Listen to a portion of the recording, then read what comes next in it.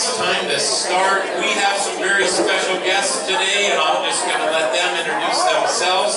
The Lord be with you. Let us pray. Thank you, God, for the Reformation. Thank you for Martin. Thank you for Katie. Thank you that they're with us today. So bless our time together in Jesus' name. Amen. Amen. Good morning. We are here this morning as Martin and Katie Luther. I'm Martin. And Katie.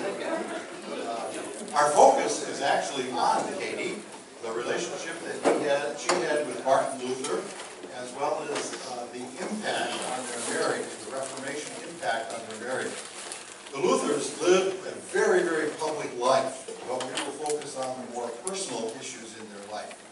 Again, this dialogue is not about Katie's impact on the Reformation. That's for another time, but more personal information. Our thanks this morning to Pastor Bill for this invitation. We're only hoping that he doesn't regret it. Our thanks as well to Sue Weaver, who will be narrating.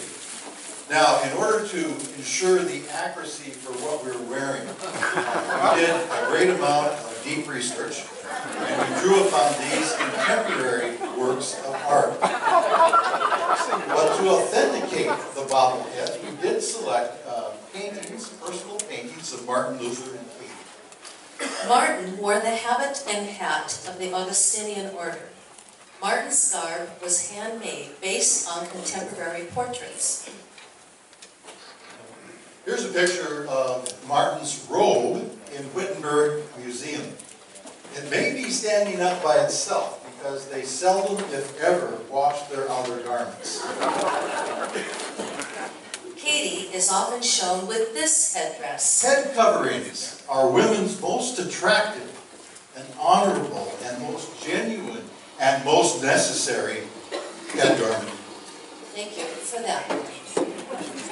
The outer garment is a peasant's dress, ordered from a source that makes reproductions. There's no stigma because 90% of the people were peasants. 10% were upper class. There was no middle class. The purse was functional since pockets had not yet been invented. Please note an alleged version of her purse in this painting that was featured in last month's Living Lutheran. I had good reason to have a sturdy purse since I handled all the money. Financial management was not Martin's forte. In the painting, however, we see an exaggerated purse on a sturdy robe. This is apparently a caricature of Katie's purse. The artist could be satirizing her masculine role to lightly criticize Luther. Katie later had to withstand much greater abuse. We now take you to a small town in Upper Saxony, 1517. Prior to the Reformation, Wittenberg was just a little village on top of a white sand dune, hence the name Wittenberg, or White Town, or White Sand Town. More significant than fashions and geography is the accuracy of the resource material we used. I discovered Katie, Katrina, and Martin Luther by Michel de Ruscha, which was published just this year, earlier. It became our primary resource. There are 40 pages of credible appendix, bibliography, and footnotes. Our dialogue is based on Luther's own works from his works. We used some paraphrase and transitional words, but it is as close to accurate as we could make it. Please consider this presentation a series of vignettes, a number of individual scenes. We discovered that many works drew on traditions which were inaccurate, or works that were the products of imagination. For example, take a look at this modern-day picture of Katie. The painting shows how history can be distorted. She is portrayed as a wealthy, noble person. The dress is no longer a peasant's dress, but a silk one fit for nobility. See her decorated hat, elaborate embroidery, and abundance of jewelry. Katie, you wouldn't even recognize yourself in this picture. On the other hand, both Martin and I had one extravagance each. Working with Jonas Cranach, Martin designed Katie's wedding ring. It featured a ruby, a symbol of extravagant love. The figures on the ring depict Christ's crucifixion. Their names and June 13, 1525 are engraved inside. Incredibly, you can see Katie's wedding ring at the museum in Leipzig. Katie designed Martin's ring. Martin's wedding ring, as in these replicas, was less elaborate. The ring, which is lost, stated, "What God has joined, let no man put asunder."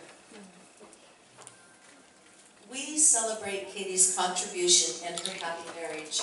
But to complete the picture, we need to understand that she was vilified as the wife in an illegal marriage. Representatives of Duke George wrote to Luther and called Katie his unmarried wife. Duke George's judge wrote that Katie led nuns astray and abused evangelical freedom through her lustful sin. And Luther wrote back, "How dare you condemn a godly woman as though she were a whore gone astray? Where have you, judge, impudent young brat, learned to defame the virtue of other people?" Katie contributed to the Reformation, especially in terms of marriage and family. But first, a word about marriage in the early 1500s. The state of marriage was deplorable. Marriage was a sacrament, and yet there were few weddings that took place in the church. So how did the majority get married? A couple, him or her, simply said, "Let's get married," and then consummated the marriage. Probably not surprising that some used "let's get married" loosely. Many a maiden was led astray and then deserted, and often pregnant. Luke the woman. Consequently, there were claims of marriage or no marriage at all. Dispute over a child's father was common. The church came to the rescue. But according to Luther, it was primarily to make money. The church mediated for a healthy fee. Martin Luther determined to fix that system. There was also an alternate way to guarantee that a marriage took place. This practice focused on the wedding night. Are you with me? Yeah. Along with the newlyweds, a witness, for example, parent or pastor, gathered in the wedding chamber and witnessed the consummation of the marriage. The witness guaranteed that the marriage was consummated, although it does seem a little invasive. Luther's reforms had an immediate impact. He insisted on parental consent and the following procedure. If you want to get married, meet with the pastor. Then announce the engagement. Then remain celibate until married, and finally have a church wedding. In this way, no one could dispute the marriage if God, the pastor, and the congregation were witnesses to the ceremony.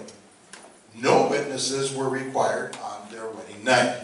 And besides, the church lost most of their business in mediating marriages.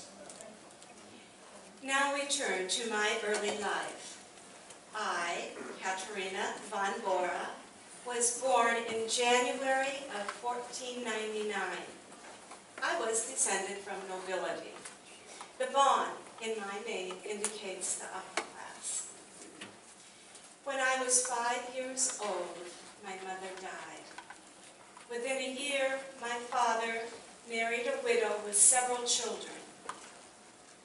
Father, Hans von Bora owned a small parcel of land, but it did not produce enough for our larger family. Something had to give. It is likely my stepmother had a strong influence to put me in a convent. So her father took Katie in a horse-drawn wagon over 100 miles from home to a Benedictine convent. Now, it was common to place young girls or daughters in cloisters or religious schools, but usually only temporarily. And yet, during her 4 years in the Benedictine convent, she studied writing, reading, Latin, German, arithmetic, and religion, as well as morals and manners. When Katie was 10 years old, her father had her moved to another convent in Nipschen, 42 miles south. He paid the minimum amount for his daughter to live at the convent for the rest of her life. She had no choice. The decision was made for her. Most scholars believe her father had her transferred because it was cheaper to become a nun than to marry a man of nobility. She would have been expected to bring a substantial dowry, but there was none to offer. I continued my education in German, Latin, mathematics, church law, and prepared for consecration. At age 16, I took the vows of obedience, chastity, and poverty. My daily chores included housekeeping, food preparation, and gardening. Other responsibilities were nursing and as treasurer of the convent's farms and estates. I had 2 aunts at the Nipschen convent, one an abbess and the other a nun. I believed I would never leave the convent. Instead, all that training prepared me for a life with a certain popular man of the day. Don't you think, Martin? Our departure from Nipschen will go down as the Great Escape. Thank goodness your writings were smuggled in. You're welcome. Your tract, Freedom of a Christian, made sense because some of us felt like prisoners. The grace that you spoke about came from faith alone, according to the Apostle Paul. A life of prayer and good works was not necessary for salvation.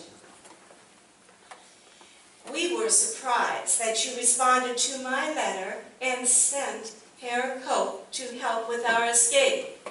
We were expecting a horse and buggy, but a fish wagon served just as well. On Easter Eve in 1523, 12 nuns chose to flee Marienthran, and there was a reason for the timing. It was the one night of the year when their worship deviated from the regular routine, and the nuns stayed up much later. Katharina and her peers hoped the abbess and other nuns would not notice any late-night noise. When the signal was given, the nuns fled their rooms with only the clothes they were wearing. We huddled together under a tarp in the same wagon Herr Cope used to carry herring and other goods to and from the convent. Some had said we escaped inside the fish barrels, but it was the wagon, which was fishy enough. We were thrilled to make our way to freedom, but at the same time frightened because escape was a punishable offense. We also feared for Herr Cope, who could lose his head over this crime. Thankfully, we made our way into Torgau to the sound of bells ringing on Easter morning. The following day, Easter Monday, the nuns traveled to Wittenberg, where it was safe under Frederick the Wise, and to meet their benefactor, Martin Luther. A few days after their arrival, The responsibility for 9 single women set in. Luther was faced with providing food, clothing, shelter, and husbands for them. 3 found refuge with their families. A student from Wittenberg wrote in a letter from that day, "A wagon load of vestal virgins has just come to town. All the more eager for marriage than for life. God grant them husbands, lest worse befall." I knew the nuns were getting older. And as you know, medical science has determined that the older a woman gets, the more sensuous she is. Oh yeah. That was the medical doctor. That may be the worst that may befall. Unless an unmarried woman could get a domestic job, she often ended up on the street. Nonetheless, it worked well for all of us. The nuns were married in a timely fashion, except for you-know-who. My Lord Katie, we've lived an eventful life. I did not intend to get married. Daily I expected to death do a heretic. But I'm pleased to have married you. I admit that I was more interested in your friend Eva Schoenfeld from the convent. She was very nice and went quickly.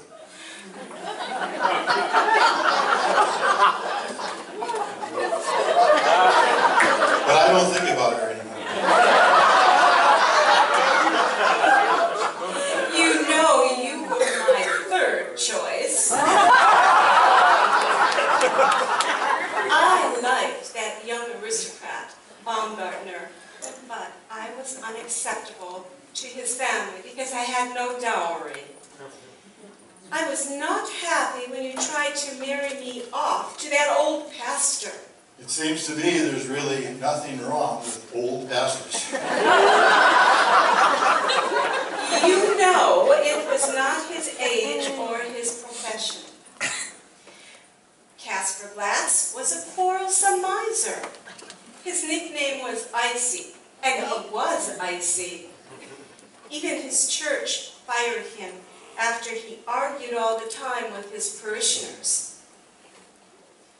Finally, I said I would accept either Pastor Armsdorf or you. Since Pastor Armsdorf did not jump at the chance, the Lord must have laid it on your heart to marry me. Well, you were the last one.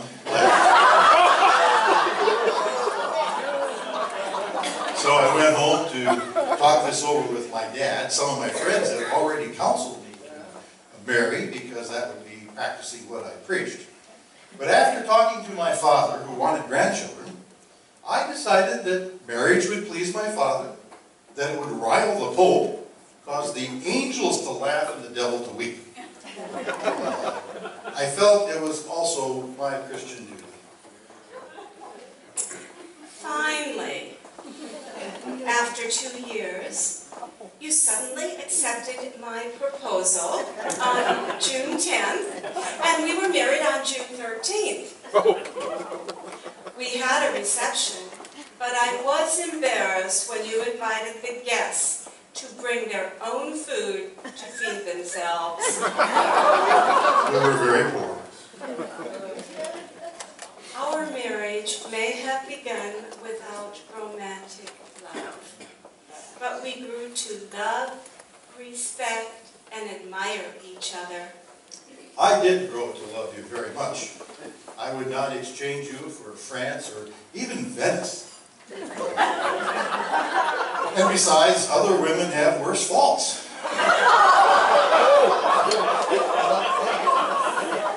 And considering my health, it's a good thing we did get married. You know, again, what the medical doctors say. Without a mate, a single man's body becomes poisoned and unhealthy and even foul-smelling. So I was pleased that you were in charge. You convinced me of whatever you pleased. I conceded you control of the household and the farm, just hoping from time to time you gave me some rights.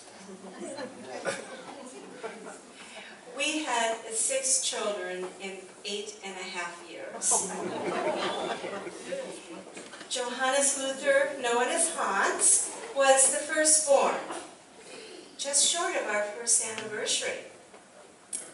Elizabeth was born during a plague. She died at 8 months. Magdalena came less than a year later, and she died at 13 years. Then came Martin, then Paul, and Marguerite was born last. There were at least 11 foster children living in the Luther home as well. They came from relatives of both Martin and Katie. We delighted in our children and truly enjoyed them.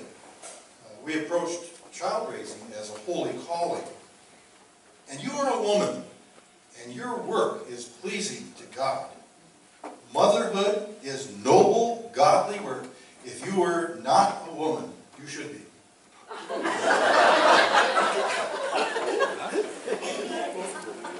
Many evenings, the family and guests would gather in the dining room. You played the lute, and the children sang. Every Christmas Eve, the family sang, "From heaven above to earth I come," the hymn you composed for our children. Well, religious education in the home is vital. What does this mean? This means I needed to write a small catechism. This is most certainly true. When the children got up in the morning, we said the 10 Commandments, the Creed, the Lord's Prayer, and then a psalm. Yes, and when the children were older, they read a few verses from the Bible before every meal. Our home was the former Augustinian monastery known as the Black Cloister. It was given to Dr. Luther by the Elector Frederick the Wise. We called it God's Inn. There were 40 rooms, and often all were filled with family, student boarders, visitors, and friends. The Luther living quarters have all been restored, including the living room shown here. This is also where the table talks were recorded. With all the talk at that table, Katie often grew impatient. She was trying to get everyone fed. She would sometimes join the men, but did not excuse going on and on. This was recorded in table talks. "Doctor, why don't you stop talking and eat?" I wish women would repeat the Lord's Prayer before opening their mouths. But one should praise women, whether it's true or false. Thank you again, Dr. Luther, for your kind words. I have had to overlook a lot of words of suspect wisdom. Sometimes I wonder why I am so good to you. For example, on your 57th birthday, I had a door made for you. In spite of my gift to you, it was called Katerina's door. Details are hard to see, but over the door is the date 1540. The Luther coat of arms and the Luther rose are in relief over 2 love seats. Christ lives is inscribed with 2 crosses and one of your favorite Bible verses from Isaiah. "In quiet and hope will be my strength." It was a very great door. Thank you again.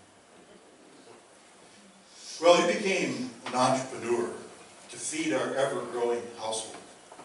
You had a garden that produced vegetables and many medicinal herbs for your medical practice, an orchard, a pig farm, a fish pond, and you also raised cattle and you slaughtered them, and had a brewery, and the excess was taken to the market. Someday, someone should make a statue of you in motion. Here is the Luther home and headquarters in 1517, and today as the Luther Museum. This is a candid shot of Martin and Katie in front of God's inn. It kind of looks like a selfie. We know it's 1540, or as you can see, Katie's door in the background. Look closely and you can also see my favorite pet, Topol. He's right behind us in the background there. Topol taught me a lot. He's featured in Cable Talks very often. And he taught me, for example, about prayer. When my puppy dog happened to be at the table, he looked for a morsel from his master and watched with open mouth and motionless eyes. I say, oh, if only I could pray the way this dog watches me. All his thoughts are concentrated on that piece of meat. Otherwise, he has no thought, wish, or hope.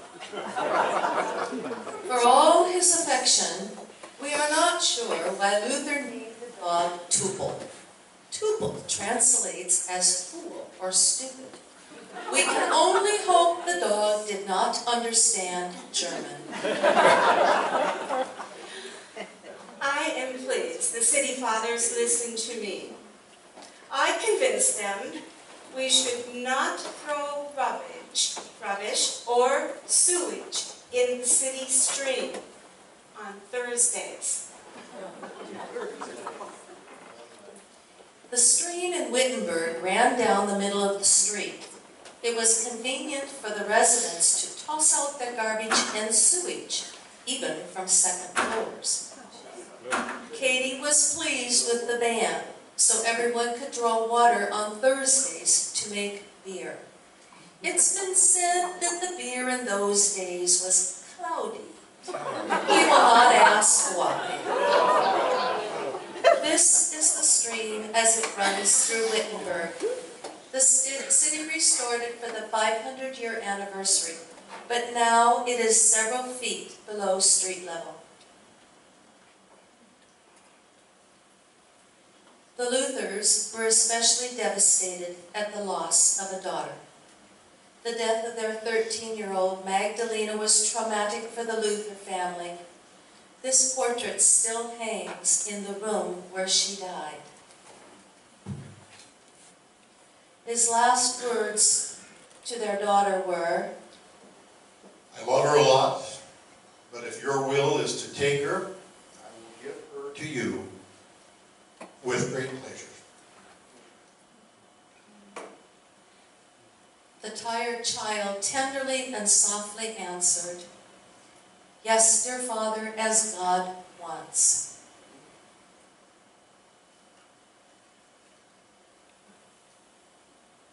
Ah, sweet girl, you will rise again, and you will shine like a star. I am happy in the spirit, but my earthly form is very sad. God grant me and all my loved ones such a death, or rather, such a life. In public, however, no mercy was shown to Martin and me. For example, we were attacked in woodcuts like this one. I am dressed as a nun and surrounded by flies, and the caption reads, There rides Martin with his Katie into the brothel. A Leipzig professor wrote about me, Woe unto you, poor misguided woman. You've been led from holy monastic devotion into a damned and shameful life. You left your convent dressed in lay clothes, like a dancing girl, and went to Wittenberg and cast your eyes on that rascal Luther, and lived with him in flagrant immorality. Repent your sins like Mary Magdalene. We heard many unkind words, but within our home we exchanged playful barbs. You reminded everyone that Katie sounds a lot like Keta, or chain, so I soon became your ball and chain. That's true, but I also called you, my Lord, Katie, Mrs. Dr. Lutheran, Morning Star of Wittenberg, gracious lady of the pig farm. Sweetheart Kate, loving and beautiful wife, deeply learned lady, industrious farmer, dearly beloved, my rib, my empress, my true love, and my gift from God. Yes, I know I am a titled woman, according to you, but you also said that woman's place is with the children, the church, and the kitchen. That was not as bad as when you pointed out that women were created with large hips to stay home and sit on them.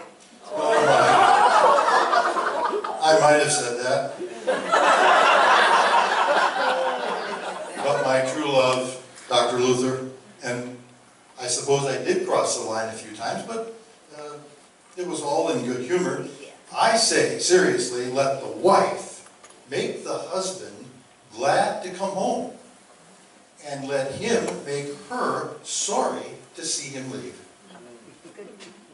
On the other hand, while being fruitful, or more fruitful, perhaps the time will come when a man will take more than one wife. Let the devil believe that. Like I told you at the time, if you ever picked out another wife, I would have gone back to the convent and left you with all the children, and more power to you. No, my empress, I am well satisfied with one wife and a quiver full of children. Luther continued to write, preach, and help to mediate religious and political issues. You know, at my age, Katie, I'm more comfortable at home with you and with the family. In fact, you are better company than my kidney stones, my gout, my chest pains, my headaches, my depression. Dr. Luther, you sound like you're going away again. You should not be traveling, and you do not have to respond to every request for help. Yes, I know that, but I have a duty, especially in my hometown of Eisleben. And they've asked me to mediate a political issue, and I feel like I must go. Then you must not walk, but take a horse and wagon, as well as our 3 sons. And promise me not to overdo. Not to overdo. I'm old, weary, worn out, cold, chilly, and half blind. You think I'm going to overdo? So goodbye, my dearly beloved Empress. I'll see you soon. And pray that soon does not become never again. Martin would be gone for 3 weeks, and as usual, he wrote several letters to me, all upbeat with news and gossip. He made no mention of feeling poorly. He was compelled to write and tease me about my tendency to worry. In 1546, Martin wrote to Katie from Eisleben. To the Holy Lady, full of worries, Mrs. Catherine Luther, Doctor, the Lady of the Pig Farm, at Wittenberg, my gracious dear mistress of the house, most holy Mrs. Doctor, I thank you kindly for your great worry which robs you of sleep. Since you started to worry about me, the fire in my quarters did no harm. And yesterday, no doubt because of the strength of your worries, a stone almost fell on my head, and mortar has been falling down and nearly hit me when I was in the outhouse. Pray and let God worry. Cast your burdens on the Lord, and He will sustain you. Just a few days later, Martin Luther died on February 18, 1546, at 62 years of age. I especially regretted not being with my husband when he fell ill.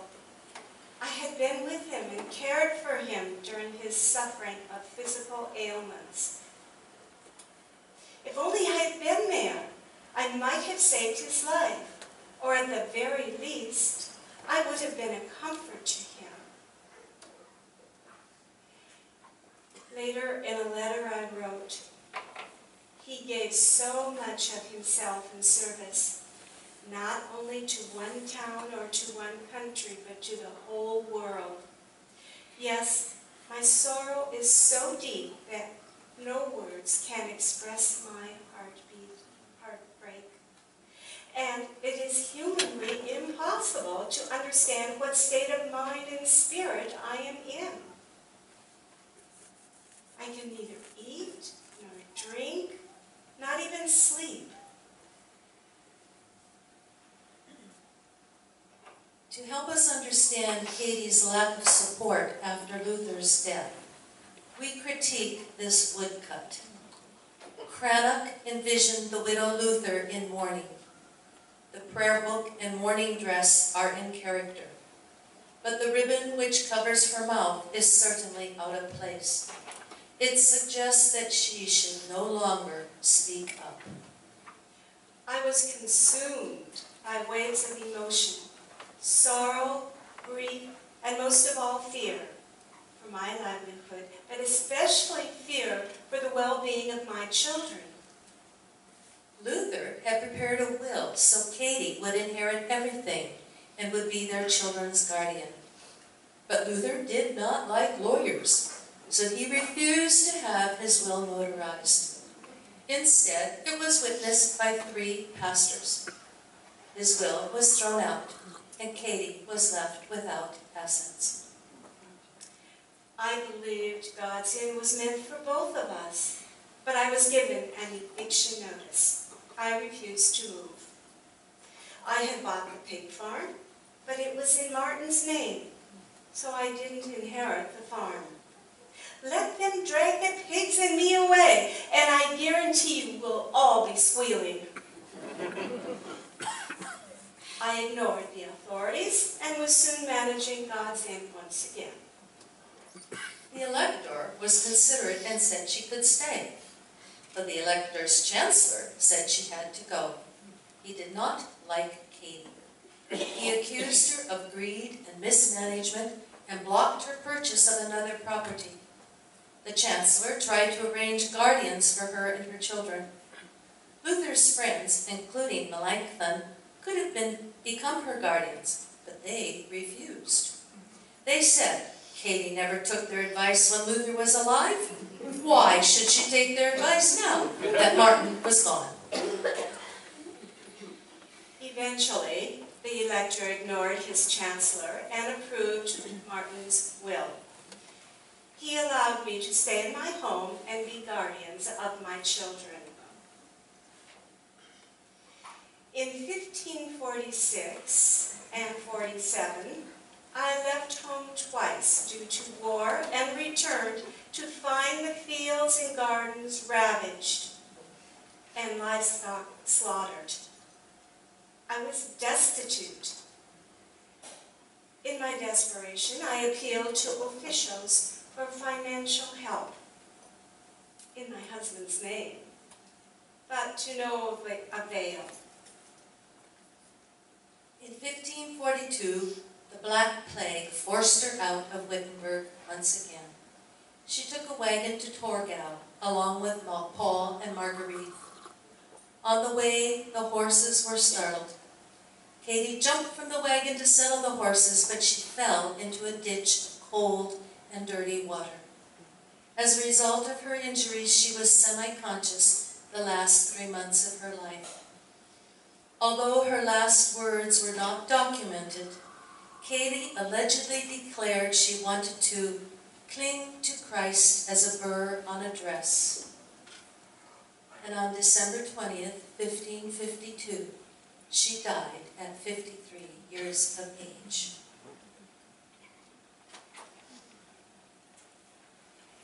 It would seem to us that she would be buried beside her husband in Wittenberg.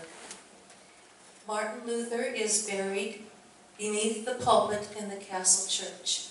Katie was buried in Torgau in St. Mary's Church.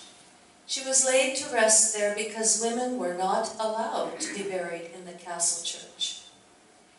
Katie served her husband and the Reformation with grace and dignity, but perhaps the final indignity came in her burial 30 miles from Martin's grave. Katie's image is on a sanctuary wall, marking her burial in St. Mary's. But what about her children, who are seldom mentioned?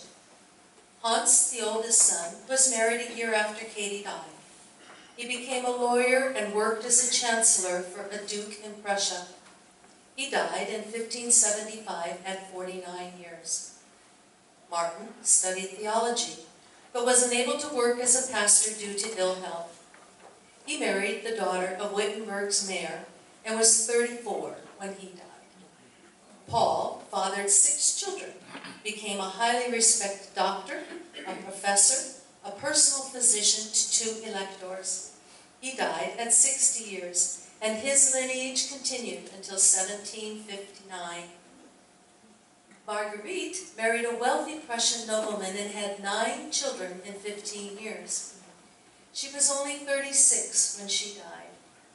Her descendants include the former German president, von Hindenburg, who ended her lineage. The Luther family heritage may have ended, but we continue to celebrate Martin and Katie's long-lasting impact on our Lutheran family.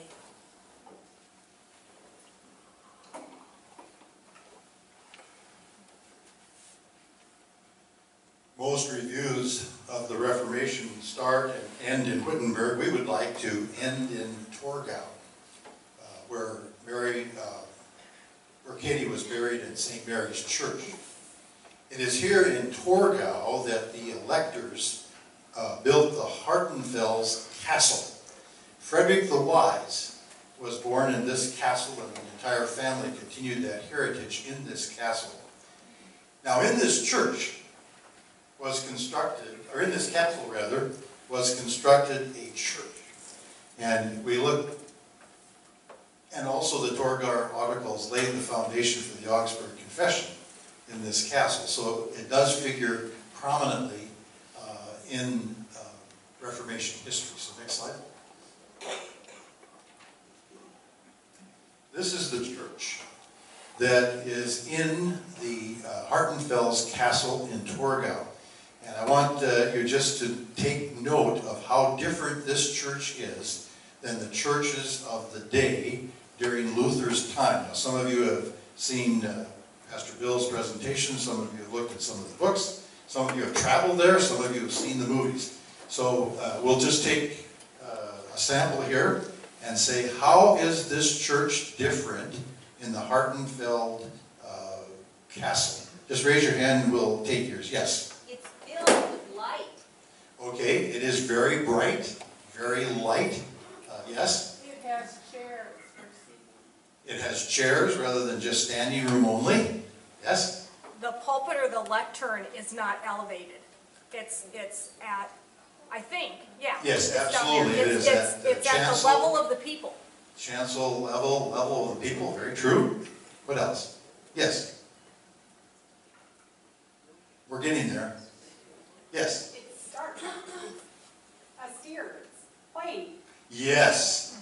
Very, very simple. Yes? It looks like it has a pipe organ. And it has a pipe organ.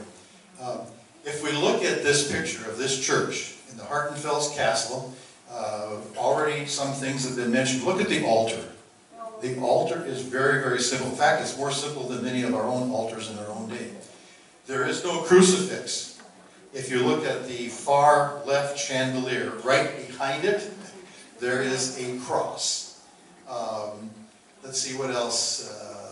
No icons, no paintings, but there is one very elaborate feature. And that elaborate feature is the pulpit. And it has in relief biblical characters to emphasize the preaching of the word. So we have this building, bright, light, no fixtures to speak of, no icons, no crucifix, and it's very, very simple. And so the question is, who do you suppose designed the church? No, it wasn't Katie. She did a lot, but who designed the church? Martin Luther. And this became the first Lutheran church. We would say, and also the model for other churches in Germany, although they kind of got away from that because they were so filled with tradition. The first Lutheran church, we would say Lutheran. In Europe, they would say Protestant, or more likely, they would say evangelical, which they say to this day. There is no Lutheran church in Germany, there is an evangelical church. Okay. He was present when this church was consecrated in 1544. And this is part of what Luther said about this church in 1544, which he designed for the elector's castle.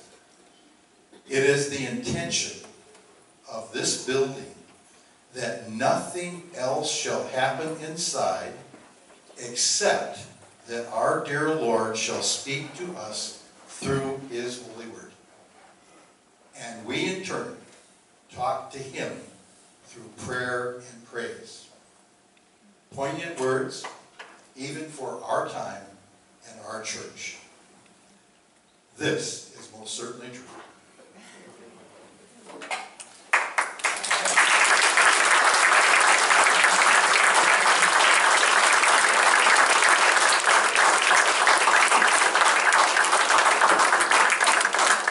If you'd like, we'd be more than happy to take a few questions about Katie, particularly about Katie. The only caveat is that you ask questions to which I know the answer. Yeah, so we've got Martin and Katie here. I'll run the mic and ask away. Well, it's not an ask, it's a tell. Oh, good. I think the wedding reception was the very first Lutheran potluck. Very good. Excellent. Excellent. You're absolutely right. Other questions for Dr. Luther or Dr. Katie? Yes, I have a question for Katie. Was it typical in that day for other housewives to brew beer for their families? Perhaps I was an exception. Okay, I learned to brew the beer in the convent when I was there. And I was fortunate that the Augustinian monastery had a brewing license so that I continued to brew. I don't think so, no. Katie did a lot of things that weren't common. Yeah, I can't resist this. The beer in those days was a necessity because the water was so bad. And the beer was a very weak beer. And so... What's that?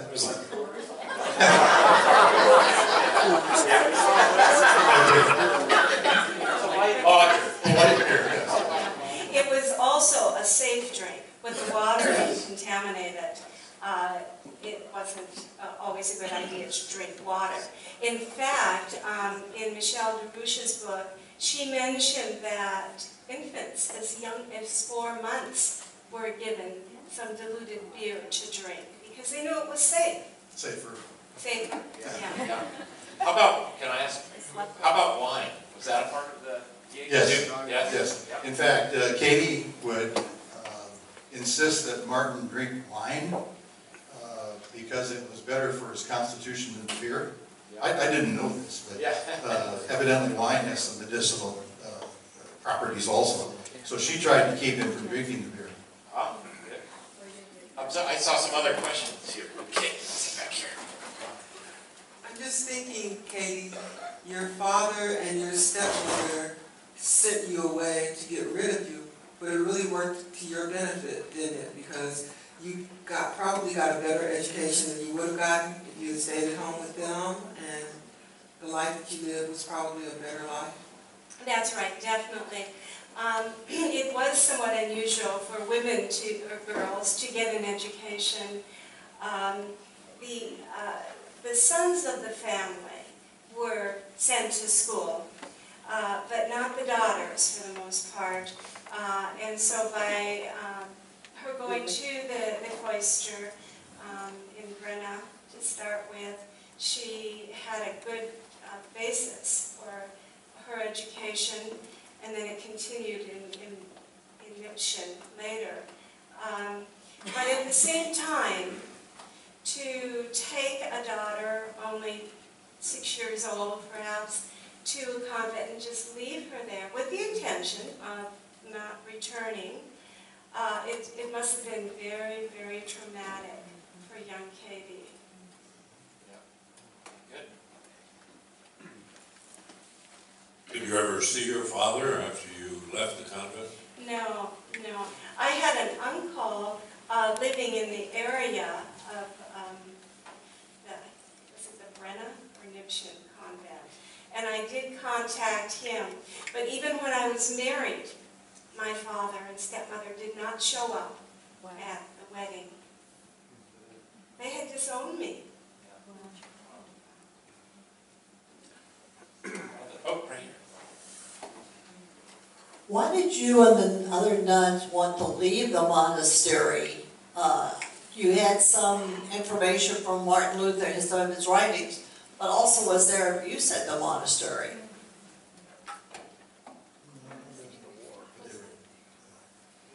Yeah, they were just under guard in the convent, and as Katie says, prisoners, and had no freedoms whatsoever. And leaving was a punishable offense. They were under Duke George, who kept a tight control, and so it was very oppressive. Even though they learned a lot, it was just very oppressive. And, Yeah, go ahead. and Luther felt that when young men entered the monastery and young... Stop the convent. Oh, the convent. Okay, so... all right, They I'll didn't have speak for young men. myself. All right. Yeah, it felt that the women did not have any say. And if you didn't have any say and make this decision and commitment to a life as a nun, you shouldn't be held to that because it was against the freedom of the will. Yeah. So maybe also part of Audrey's question is, had Martin's writings, I mean, you had heard about this, and so that was what motivated your want to leave, like, oh wow, there's a whole new... Right. The other writing, a tract called On Monastic Vows, definitely had an influence on both the women in the convent and the men in the monastery. They didn't feel, so they had made this commitment. They were forced into it perhaps at an early age, and that wasn't fair, that wasn't right. Yeah, Luther made a very good case that you could give up your vows, that Yes. they were done under duress. Yep. Yeah. Good. Here you go, Bob. I'm curious, since there were many hymns, I understand, that came out from Luther, how many came as a result of going to what we call taverns? And I assume Katie never went there. Did you go to where? Did Katie taverns. go along? Did they? No. No, sorry, Katie. I'm really sorry. I don't even... But Martin, how much influence did that setting have on your hymn writing? And that I don't know. You don't know? Yeah. You don't remember? You hadn't had too much that night. No, I'm just kidding. You know, it has been said in general that many of the hymns during that era used the tunes that were familiar tunes to the people and actually sung in taverns and so forth. And they just took those tunes and set them in music. That's the extent of my knowledge on that. Yeah. I know sometimes people say that about a mighty fortress. I think I remember hearing something that might not be the case, but you can... Dun, dun, dun, dun, dun. All right, good. We've got Martin and Kate here just for a short while longer. Yeah. This has been great. Yeah, I'll make one comment, and that's that with all the volumes of stuff that were kept of Luther's, this is kind of the anti-women thing, only 7 or 8 or 9 letters of Katie survived. One was the letter that we quoted, writing to her sister-in-law about the loss of Luther. Most of them are just pleas having to do with Martin's death and losing the monastery and so forth.